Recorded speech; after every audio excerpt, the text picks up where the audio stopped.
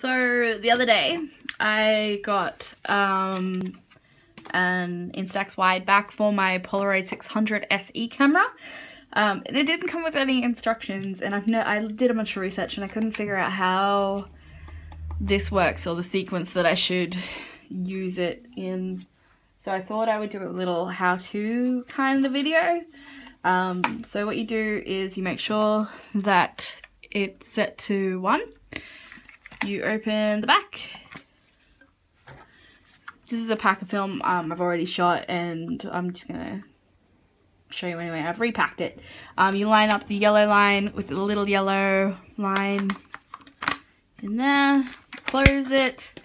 So what you do is you push this down and then you wind the wheel and the film will come out the bottom. This is the leader is what it's called. It's a little dark slide thing that protects the first sheet of film.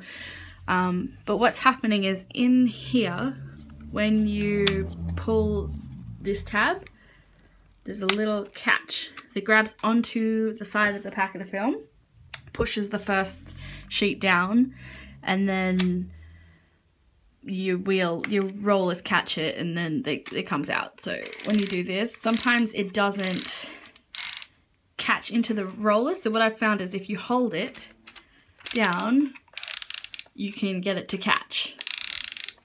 I've wasted like so many packs of, so many shots because I didn't know how to do this. So see, sometimes it'll click back up here. You keep winding it until it clicks, push it back up to 1, and then pull it again. See how it's not catching? Hold it down. Good as new. I found that it's quite good. Some pictures of my dog running around the backyard. It's really nice to have good photos that are actually sharp with this camera on Instax film, because they stopped making the Polaroid, with the Fuji 100C and 3000B. So this is a good short-term alternative until they stop making this. But I found, I just wanted to show that you needed to 1, 2, hold it down, roll. This is the best way to do it.